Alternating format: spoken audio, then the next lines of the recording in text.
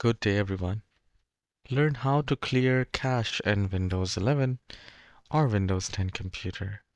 The process will remain same for almost all versions of Windows.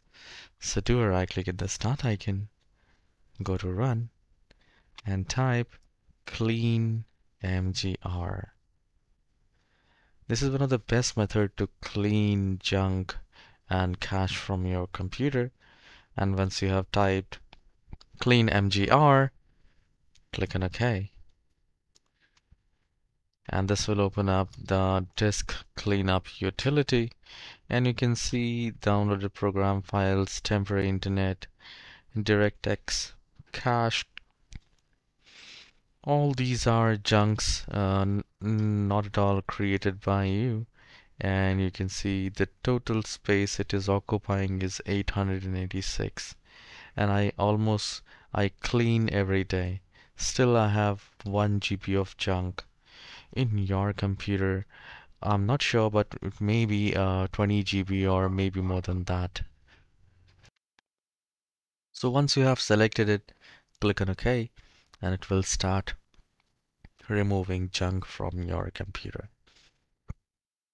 Once this is done, do a right click in the start icon again and go to run. And this time, type only temp. Yes, T-E-M-P, temp. And click on OK.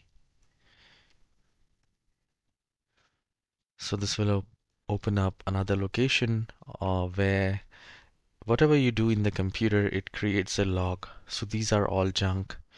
You can simply press Control A as in alpha and then press Shift and Delete and click on Yes.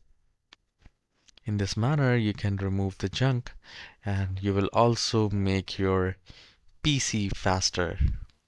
Now the third one and the final one is do a right click again, click on Run and type.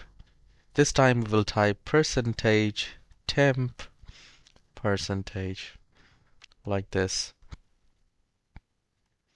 and click on OK and press Control A and then Shift Delete and click on Continue, and some of the file will not get deleted. That is absolutely fine. You can skip that. Once this is done, I'll tell you one more bonus tip, and you just need to open your Google Chrome browser, whatever the browser you use, and we just need to click on this 3 dots at the top right corner and then click on Settings, and here you will find Delete Browsing Data. See how much junk, how much cache you have, and you can simply clean. For most of us, we use Google Chrome. So in Settings, we go to Privacy and Security, Delete Browsing Data, and select the cookies and cache image from the browser. So this will also help your computer and the browser faster. It will help you to get a good performance out of your computer. You can also try that.